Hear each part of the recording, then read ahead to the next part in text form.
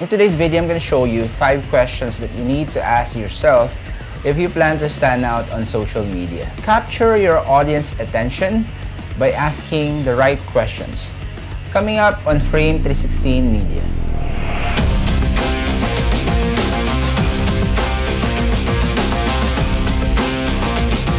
Anyone involved in any online business is in a constant pursuit to stand out on social media.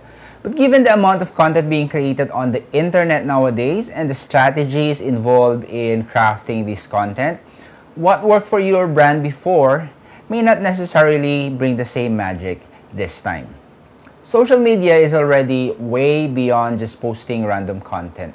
The posts need to be constantly improved on and customized for specific audience personas and designed in formats fit for consumer needs. Having the best writer on your team is not enough. With the fast-changing format of content being consumed online, creating standout content is not limited to social media posts anymore. But how do you create standout content?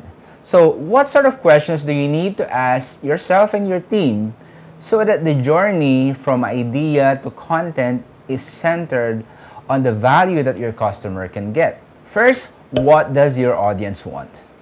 Most brands start on the wrong foot, creating content that they want, not what their audience wants. And this is basically going against the tenets of effective social media strategy. It is not just content creation, it is the creation of content for a specific audience. Ask yourself and your team, what does your audience want? Do they want insights? Do they want information? Do they want to learn? Do they want to try your product? And once you determine the answer to this question, you are in for a ride.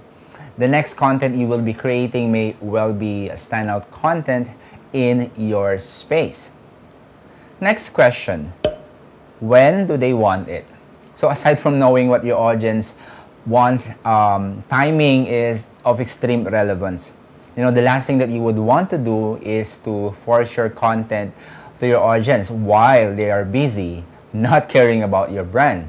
Plot your customer journey. Make sure you have content pillars for each stage of the journey and make sure that you are delivering it right where it matters most and when it matters most for them. Next, who is providing the answers to your audience and who is not providing them? It is also a wise move to find out, to listen, to research who among your competitors are providing the answers to your audience and who is ignoring them. Then you can start owning that space that nobody is looking at. And once you own this space, you have every opportunity to dominate that space. Start creating value-centric content that is unique to your brand and that it resonates well with the audience that are consuming your content. The next question is how much does your audience is willing to pay for your content? Another question that most social media managers forget to ask themselves is this: how much does my audience is willing to pay for my content? At the end of the day, you still need to pay the bills. If revenue generating is not on your radar, you might just well keep on writing content.